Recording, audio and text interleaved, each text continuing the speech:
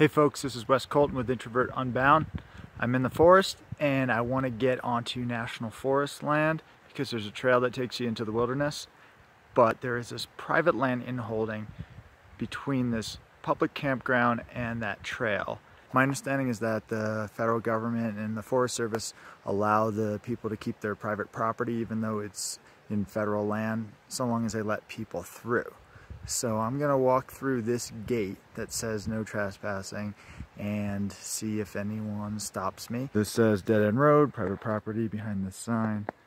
It's also protected by Bigfoot, and there's a made up security police sign there.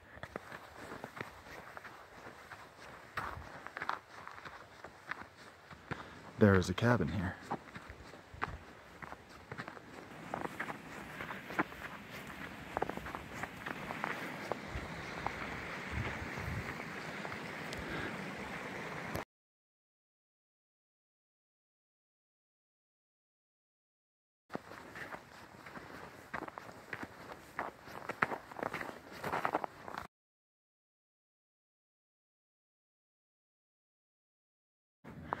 There ended up being another 10 or 15 cabins along the road, so even though it's supposed to be a small easement, there's a lot of private property along the side.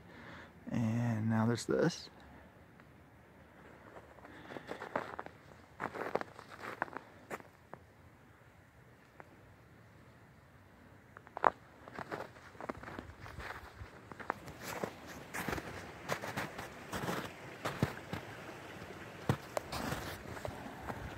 And I'm on federal land. So there was definitely someone home in the last cabin. Their door was open and I think they had chickens because something made a really weird squawk once and then again as I was leaving. It actually scared the hell out of me. But that was the worst I had to deal with, was the sound of a chicken. And now I am on national forest land. There isn't really much of a trail. This is either a deer trail or a faint footpath, or I'm just walking in random directions. But I'm following the stream and chipmunks are hanging out with me, and I'm going to keep hiking. Well, there's definitely no trail anymore, and the narrow watershed I was following, the edges have gone up with elevation, so the only place to walk would be along the stream. So I'm gonna turn back at this point after sitting in the sun and having a nice lunch.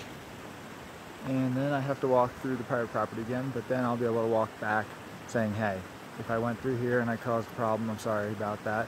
Now I know, and that can be how you deal with it.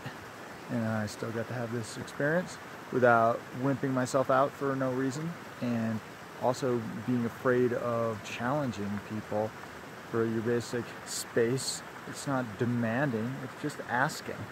Will you grant me this? Will you grant me this favor to walk through your land? Great. If they chastise me on the way out, they're partially right, but I'm also partially right. And I know I have no evil in my heart.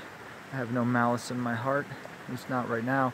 And that makes it so I trust myself, and I think I should be able to walk along somebody's road to get to the forest.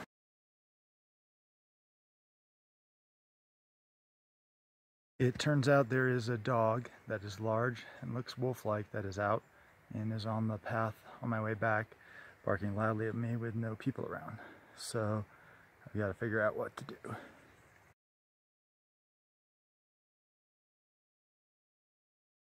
He is large, but very friendly, and he's going to lead me back, and we'll probably meet his owner, and that might be a different circumstance. I've got an escort.